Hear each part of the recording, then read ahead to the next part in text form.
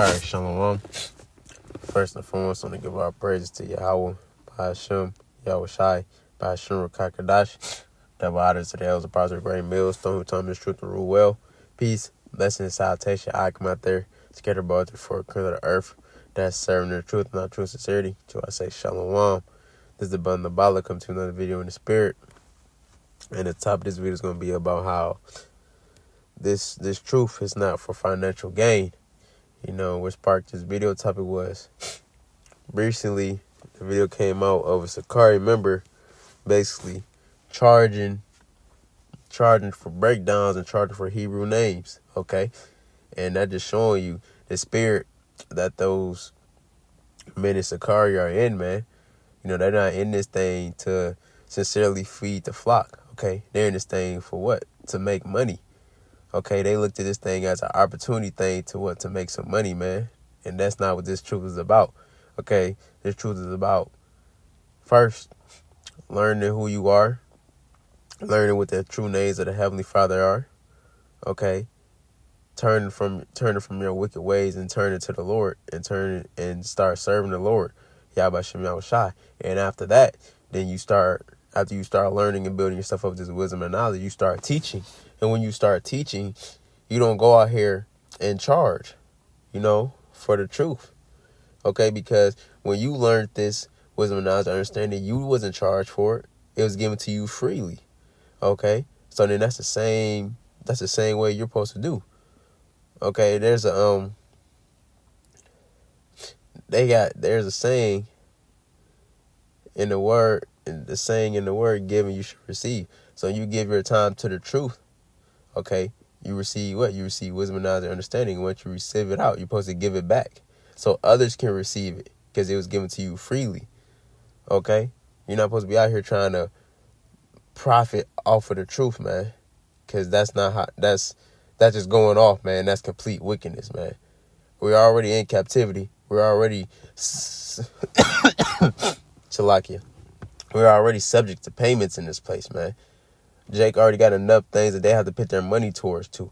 And then you're adding another basically bill or expense, you know, for your own financial gain, not to sincerely help Jake out.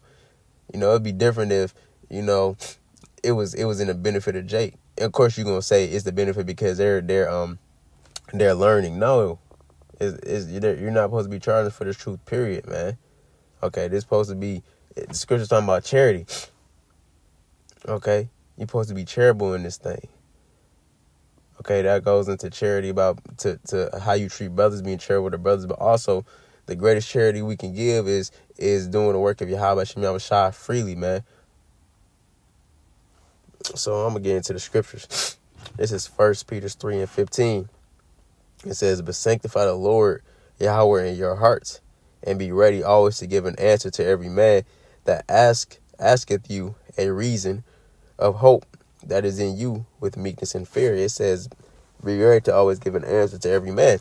So if you're asked a question or asked a breakdown or anything you're asked, you're supposed to be ready to give an answer. You're not supposed to be like, oh, okay, well, if you want that answer, it's going to cost you $10, it's going to cost you $15, or you're not supposed to put no price, you know, when somebody's coming to you with a sincere question.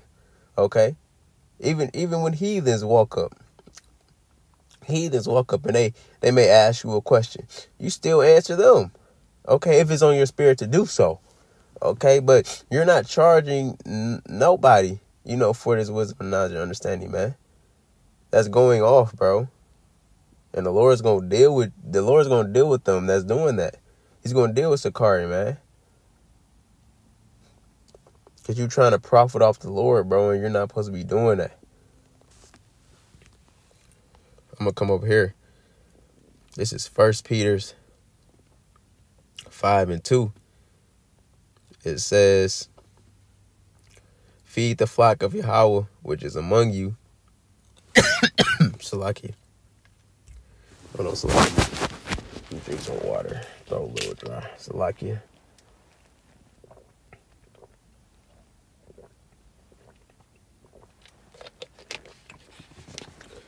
All right, I'm going to read it over. This is 1 Peter 5:2. It says, feed the flock of Yahweh, which is among you, taking the oversight thereof, not by constraint, but willingly, not for filthy lucre, but ready of mind. So not for filthy lucre. The scripture's talking about the root of money is all evil. Okay? So you're doing this for filthy lucre, bro. You're supposed to be doing this thing willingly, man. You're supposed to be happy that you're able to be out here. You know, the Lord set you up as a teacher and you're able to teach. Because ultimately, what is that doing? Yahweh decided that what we're teaching is reaching the elect. And that helps us get closer and closer to elect being sealed. Okay? So it's like, you doing this for filthy lucre is you being self-willed, man. You know, you doing your own thing instead of doing the ways of Yahweh Shem Yahushai. And when you go against the ways of Yahweh Shem Yahushai, basically you're going against him. You're bucking up against the order that he set up. You're bucking against the words that he spake. And that basically makes you what? An enemy of Yahweh Shem Yahushai. And he's going to plead with you.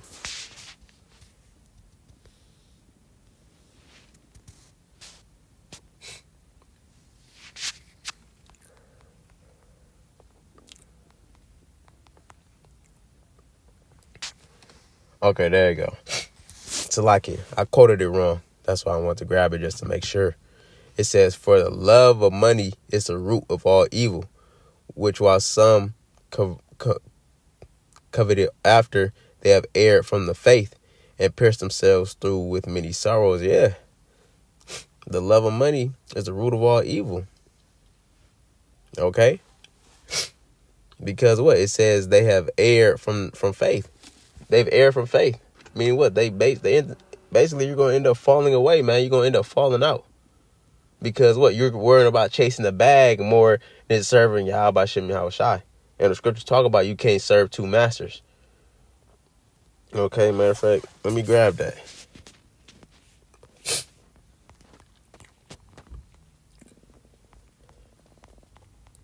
This is Matthew 6:24. It says, no man can serve two masters, for either he will hate the one and love the other, or else he will hold to the one and despise the other. You cannot serve Yahweh and Mammon. And that Mammon is talking about money, man. Okay, you can't serve Yahweh and you can't serve money. Okay? And that's the way that this world teaches you to be. To chase the bag, to get the bag, man. To try to find any type of way to profit off of anything. And that's not how you're supposed to be, especially when it comes to this ministry, bro. When it comes to this ministry, you're supposed to be just freely given when it comes to this wisdom and knowledge and understanding, man. Because that's what the Lord told us to do. Matter of fact, let me grab that.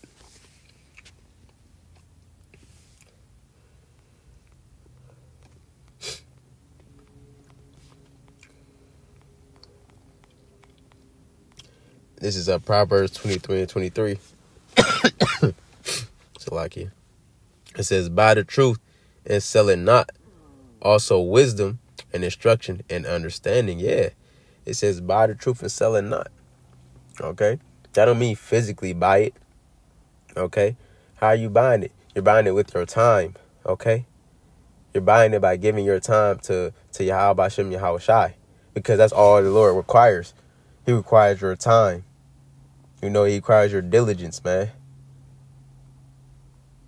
That's it. All this thing takes is time. You know, once you find out what to give me time and effort, your effort, that's all it takes. So you bought this thing with your time, with your effort, you know, that zeal that you had, you know, and you start putting forth an effort towards your Yahweh Shem Yahushai. So once you put forth that effort and the Lord allowed the Rakakadash to deal with you, it started to open you up to this wisdom and knowledge and understanding. Like it says in Amos 3:7, surely the Lord will do nothing but reveal his secrets to the servants of prophets. The Lord start revealing these secrets unto you.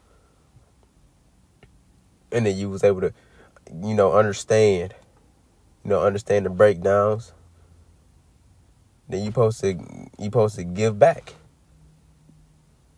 You're not supposed to, oh, okay, this how I got it, so I got this now, and I'm going to charge others for it. Man, that's a wicked way of thinking, man. And the Lord, all I can say is, man, the Lord is going to deal with you niggas for that. Let me grab this.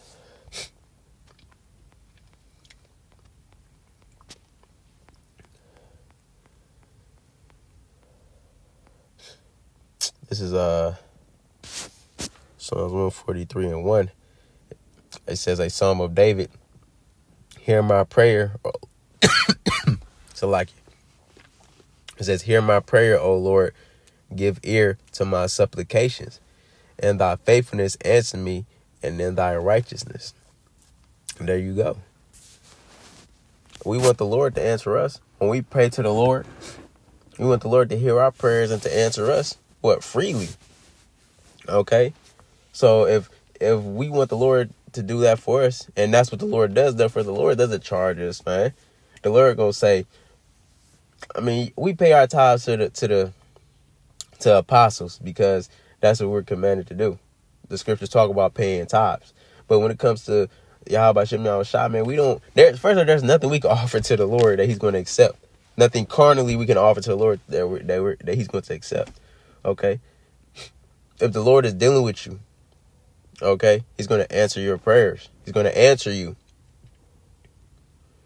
He may require you to do certain things, which is what? Probably, the things that we're commanded to do, which is fast, pray, give diligence, truly seeking him, serving him in all true sincerity. Those things don't cost no money. Those things don't cost anything. Those are attributes that you should be doing. And if we're doing those things, then what? The Lord is going to open things up to it. He's going to answer us. Okay, because you can't just be doing nothing and think you're going to receive something. No, it doesn't work like that. The Lord works in balance. If you're doing your part, the Lord is going to do his part.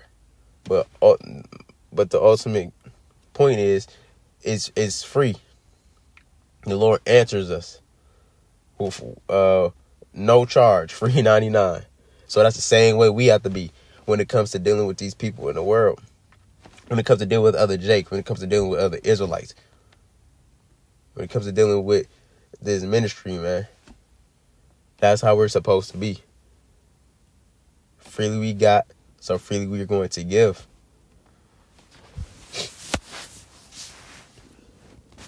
Let me grab this.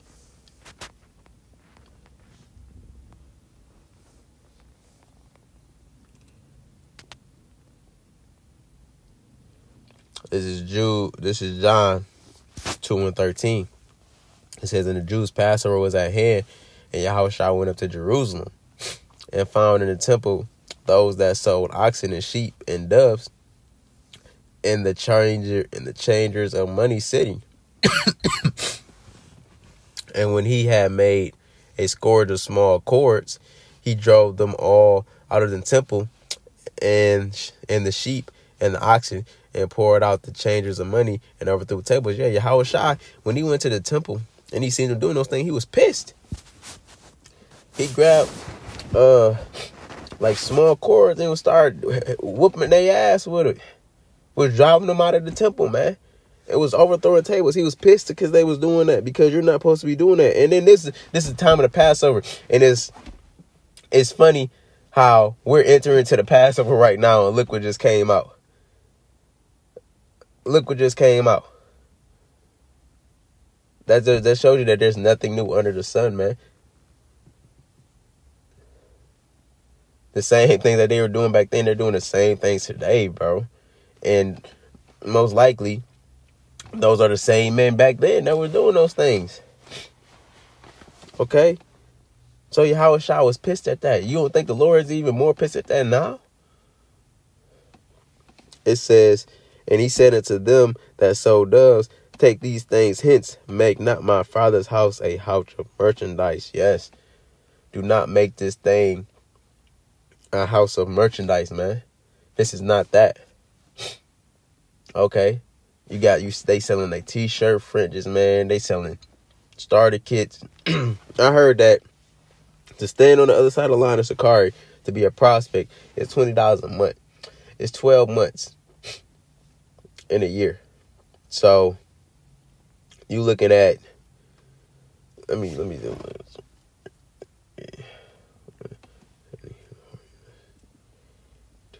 You looking at $240 a year.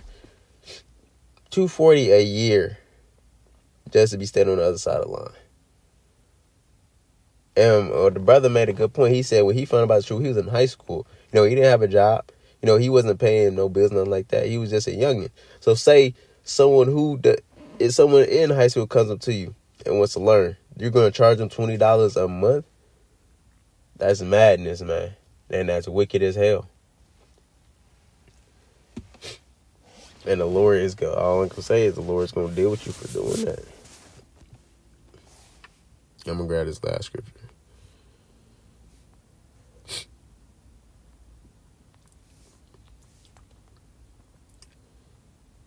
This is Titus 1:7. It says, "For a bishop must be blameless as a steward of Yahweh, not self-willed, not soon angry, not given to wine, nor striker, not given to filthy lucre, but lover of hospitality," man. A lover of good men, sober, just, holy, temperate, holding fast the faithful word as he had been taught, that he may be able by sound doctrine both to exhort and to convince the gainsayers. For there are many unruly and vain talkers and deceivers, especially they of the circumcision, whose mouths must be stopped, who serve whole houses, teaching things which they ought not, for filthy lucre's sake. At the end of the day, it's all about money, man. It's all about money. They out here scattering the flock, leading the flock to the slaughter, man. All for money. And that's why the Lord is going to deal with you, man. Because you're out here scattering the flock. You're leading our people astray. When we're in the time of trying to wake the nation of Israel up, man, you putting them back to sleep. And you making this thing something that what it's not. And then you're basically turning Jake off to this thing. When it's time, when you're supposed to be turning Jake on to this thing. You're creating confusion, you're creating division, you're creating all of these things when we're out here trying to fish for the elect. Okay? Ultimately, all these things are happening because the Lord allows it to, but you're not making it no easier. You're not adding no value to the ministry, man. You're actually trying to destroy the ministry. You're fucking up the foundation, man. You can go back in history. When it comes to brothers in GMS, they have not charged nobody for nothing that had to do with this truth. They didn't charge people for breakdowns. When the apostles were approached, they're not saying you got to pay me this for this. They'll tell you exactly how it is. They give it to you straight. So that's just showing you, man, the type of men that are over there in Sakari. They're not in this thing for the saving of their selves. They're not in this thing for the salvation of Israel, man. They're in this thing to make a quick buck. When we understand that all this money is not going to be nothing anyway, they're going to be done away with the dollar. So after that, then what? You done did all this for nothing at the end of the day. So, yeah, man. Just wanted to go into this topic, man, since that was something that came out. Aware of Sakari, man, and aware of these other camps, man. The men who have the 100% truth is the men of GMS. So, cleave unto the men of GMS, and so to get that proper wisdom and knowledge, understanding, and get the proper breakdowns. So, Lord, when this video is edifying, I'm going to close out by giving our praise to Yahweh, Ba'ashem Yahushai, Ba'ashem Rakakadash, Shalom.